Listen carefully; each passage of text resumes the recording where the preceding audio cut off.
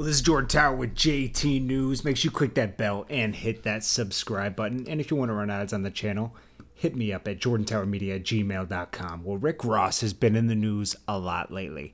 His baby mother was trying to call him out for not taking care of their kid, but it turns out that she really wants to be on Love and Hip Hop Miami. He responded back to her by telling her she's tripping, and she's really mad because he slept with her sister before they were together, and she's trying to call him out. I think they're trying to build a storyline for Love and Hip Hop Miami. Then also we've seen him calling out Birdman for the past year, calling him out for not paying Lil Wayne. I noticed that he doesn't hit. I'm always curious why he doesn't call out Slim, but I do give him the respect that he's the only one standing up for Wayne and making sure that Wayne really gets paid and being publicly outspoken about it. Well, this is a different story he's in right now because I guess he went to the strip club and he didn't throw any money. So a girl wrote, "And Rich Forever, you petty. You had me working hard for nothing."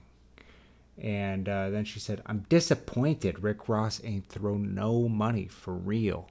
And strippers get really pissed when you don't throw money. Like, I don't go to strip clubs like that. That's just not my thing. But for guys that do go and don't throw money, the strippers get pissed because they're like, "What are you doing here? Just to drink and what?" They and they have a point. Strippers have a point. I used to go. I ate at a strip club once, Cheetahs in Atlanta, and the strippers try to sit down and be like, "Oh, can I have a drink?" And you're like, "It's a 5-star restaurant, babe. I'm just trying to eat." But Rick Ross, he fired back at her. He said, "That's why I'm dancing to pay for shit." Wait, what do you say right here? Let me pull it up so it's better. So he said, he responded back to the girl that tried to call him out. He said, "That's why I'm dancing to pay for this shit. Throw some money then." And then Rick Ross wrote back, laugh out loud, "I didn't ask you for nothing. You should go back to school." I think that's funny because it's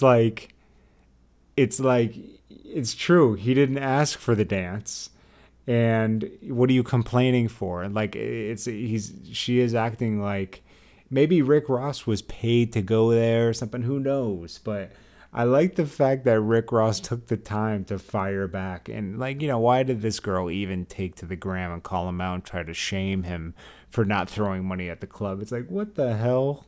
What is this world coming to, man? I swear. But I like Rick Ross and the way he calls out Birdman and everything. He's very vocal about that. But anyways, what do you guys think about him firing back at this girl? What do you think about her getting in his DMs, man? That's crazy.